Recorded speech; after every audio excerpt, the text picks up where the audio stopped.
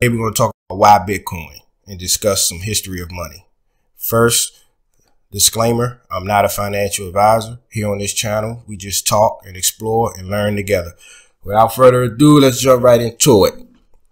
All right, so Bitcoin. A lot of people get infatuated with the price, which is okay, which is great. And this is priced in US dollars. Today, we're going to talk a little bit about US dollars and why Bitcoin. One of the first reasons why Bitcoin is because Bitcoin has a max supply of 21 million. Why is that important? Because you just can't print more Bitcoin like you can do the US dollar.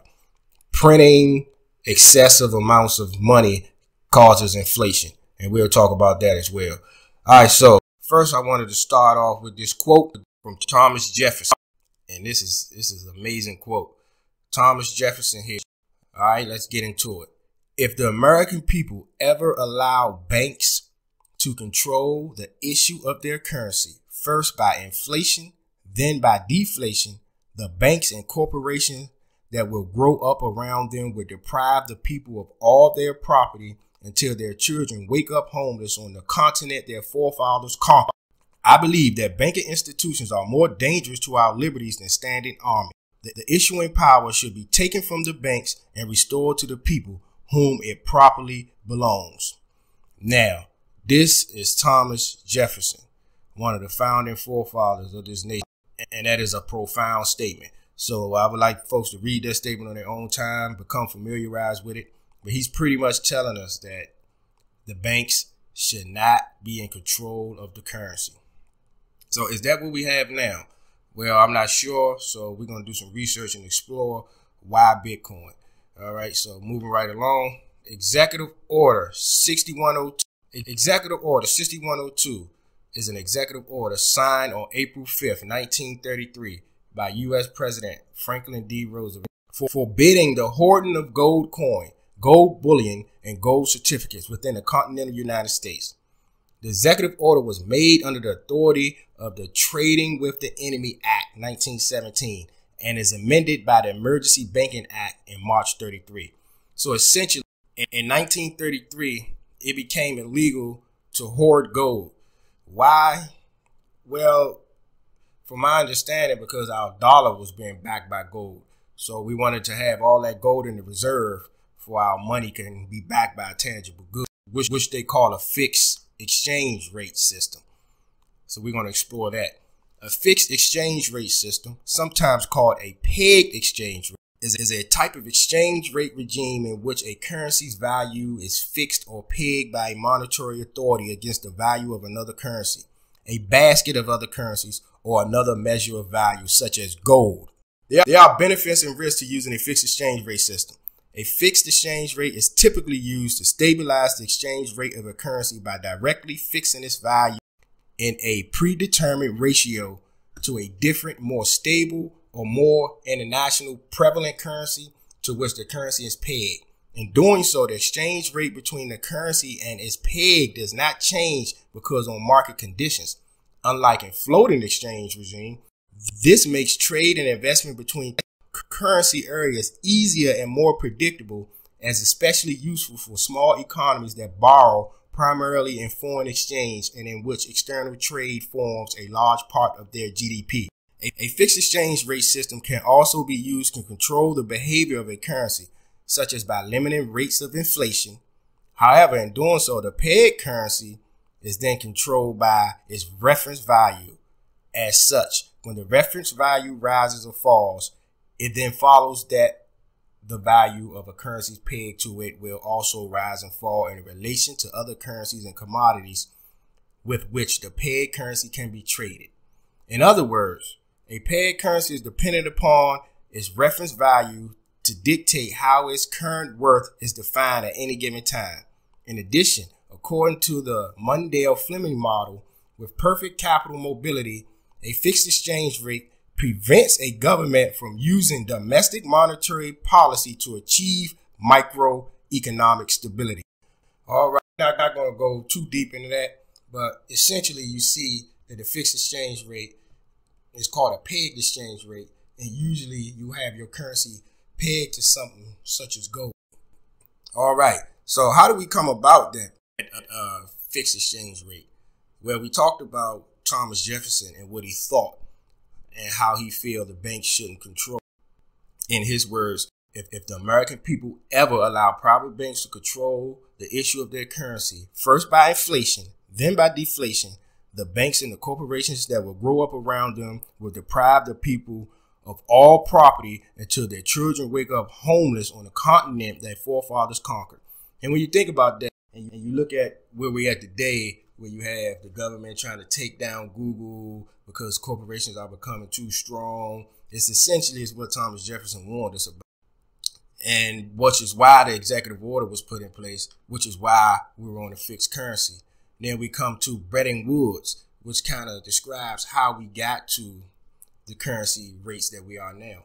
So the Bretton Woods system of monetary management established the rules for commercial and financial relations among the United States, Canada, Western European countries, Australia, and Japan.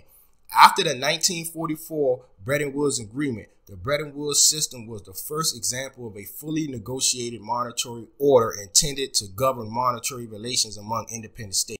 The chief features of the Bretton Woods system were an obligation for each country to adopt a monetary policy that maintained its external exchange rates with 1%, tying its currency to gold, and the ability of the International Monetary Fund to bridge temporary imbalances of payment. Also, there was a need to address the lack of cooperation among the countries and to prevent competitive devaluation of the currencies as well.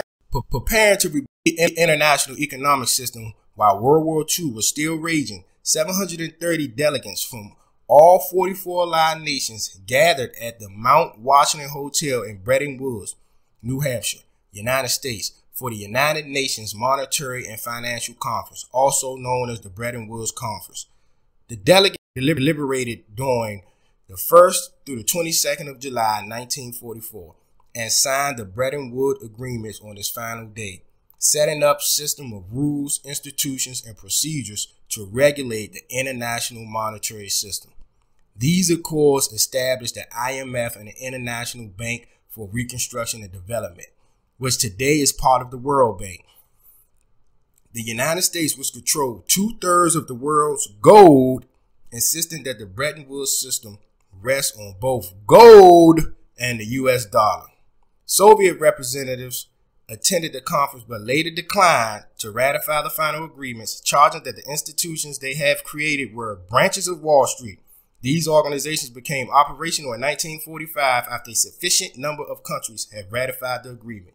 So, Bretton Woods system, as it describes here, and of course, we all got to do our own research. This is just a brief outline on why I chose Bitcoin and why I believe Bitcoin was created and why I believe Bitcoin will be king, is because we go back down the line and what Thomas Jefferson said. Then we go to the executive order that was placed to keep our money, for the most part, a fixed exchange rate.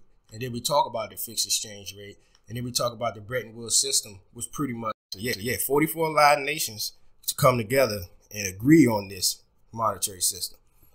All right, so everything pretty much seemed to be going okay. But then we have this here, the Nixon shock. If you know Richard Nixon, he was the president of the United States. All right, so the Nixon shock. The Nixon shock was a series of economic measures undertaken by the United States President Richard Nixon in 1971 in response to increasing inflation, the most significant of which were wage and price freezes, surcharges on imports, and a unilateral cancellation of the direct international convertibility of the United States dollar to gold. While Nixon's actions did not formally abolish the existing Bretton Woods system of international financial exchange, the suspension of one of its key components effectively rendered the Bretton Woods system inoperative. While Nixon publicly stated in his intention to resume direct convertibility of the dollar after reforms to the Bretton Woods system had been implemented, all attempts at reform proved unsuccessful. By 1973, the Bretton Woods system was replaced de facto by the current regime based on freely floating fiat. So, the Nixon shock abolished the Bretton Woods system. And like I said, I'm not a financial advisor, but I wanted to understand money and the history of money and study money to get to my question, why Bitcoin? And it seems to me the Nixon shock was the start of what Thomas Jefferson feared. So once the Nixon shock came, then what we have next? A floating exchange rate. So we're going to explore this. Once again, I can't say it enough. You want to do your own research. This is just to put the spark up in your eye, to put the spark in your brain, and to give you some idea as to why Bitcoin. Because I get this question a lot, why Bitcoin? And of course, they don't teach us about money in school. So we got to teach ourselves. But thankfully for us, we have the internet. All right, so floating exchange rate. In microeconomics and economic policy, a floating exchange rate, also known as a fluctuating or flexible exchange rate, is a type of exchange rate regime in which a currency value is allowed to fluctuate in response to foreign exchange market events. A currency that uses a floating exchange rate is also known as a floating currency, in contrast to a fixed currency, the value of which is instead specified in terms of material goods, another currency, or a set of currency. The idea of the last being to reduce currency fluctuations. In the modern world, most of the world's currencies are floating and include the most widely traded currencies: the United States dollar, the euro, the Swiss franc, the Indian rupee, the pound sterling, the Japanese yen, and the Australian. However, even with floating currencies, central banks often participate in markets to attempt to influence the value of floating currency exchange rates. Let me stop right there. Central banks often participate in markets to attempt to influence the value of a floating exchange rate.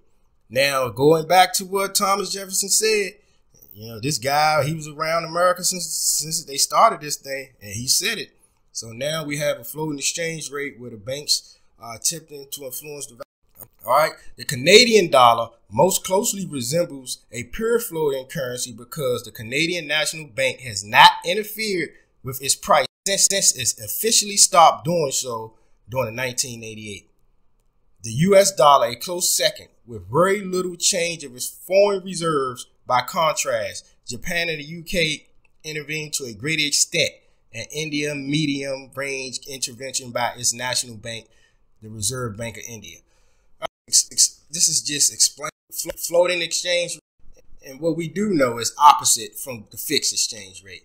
And we do know the fixed exchange rate, you want to have your money pegged to something measured in value such as gold. And with the floating exchange rate, the currency is pretty much floating in currency in contrast to a fixed currency. The value, which is instead specified in terms of material goods, another currency, or a set of currencies, which is how we get the whole foreign exchange, Forex. So that's where we are now. So I asked the question before I asked why Bitcoin. Why did we change the system? Why did Nixon shock the system? Why is it called the Nixon shock? Because shock is a heck of a word to use. So that's pretty much probably what it did. It shocked our financial system. Now, I'm not going to sit here and act like I'm a financial expert, but I've sat with financial experts who didn't know these things. So at this point, what is a financial expert? All right, moving right along, not to get off topic. So we talked about Bretton Woods. Now I want to bring you to an article I found, and this is directly from the International Monetary Fund, the IMF. We're going to read a little bit. And this Christina is the IMF Managing Director of Washington, D.C. So these is her words. So we're just going to read briefly.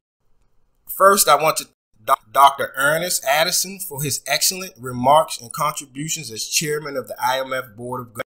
Reflecting on a dramatic change in the world over the last year, I paid a visit to the Bretton Woods, New Hampshire, where 44 men signed our Articles of Agreement in 1944. Our founders faced two massive tasks: to deal with intermediate devastation caused by the war and to lay the foundation for a more peaceful and prosperous post-war world. Got to mention that the Bretton Woods was pretty much done during the war, World War II, I believe. and you had something unprecedented happening in the world where they had to fix the monetary system or secure it. All right. So at the conclusion of the conference, John Maynard Keynes captured the significance of international cooperation as hope for the world. If we can continue, the brotherhood of man will have become more than a phrase, he said. As we look forward to welcoming Ecuador as our 190th member, the work of the IMF is testament to the values of cooperation and solidarity on which a sisterhood and brotherhood of humanity is built. Today, we face a new Bretton Woods moment, a pandemic that has already caused more than 1 million lives, an economic calamity that will make the economy 4.4% smaller this year and strip an estimated $11 trillion of output by next year. An untold human desperation in the face of huge disruption and rising poverty for the first time in decades. Once again, we face two massive tasks: to fight the crisis today and to build a better tomorrow. So not to keep reading that because it's a little depressing, but what I wanted to highlight, this is, to me, this is big. Today we face a new Bretton Woods moment. This is coming from the managing director of the International Monetary Fund. Today we face a new Bretton Woods moment. Bretton Woods moment in 1940 pretty much changed the monetary due to the world war we were in. Now, a new Bretton Woods moment due to the pandemic that and the two massive tasks is to fight the crisis today and to build a better tomorrow. So it seems like the IMF said, we're in a new Bretton Woods moment, which can change the monetary system of the world. Why Bitcoin? So with all that said, I believe this is why Bitcoin. The difference is Bitcoin has no headquarters. Bitcoin is ran by computers, and Bitcoin was created anonymously. Ironically, in 2008, when we had our air quote crash, Bitcoin has a max supply. We won't have to worry about inflation, the overprinting of Bitcoin. And with that said, let's go to inflation and see what that means. Inflation is a decline of purchasing power of a given currency over time. We want to stop there. A decline of purchasing power of a given currency over time.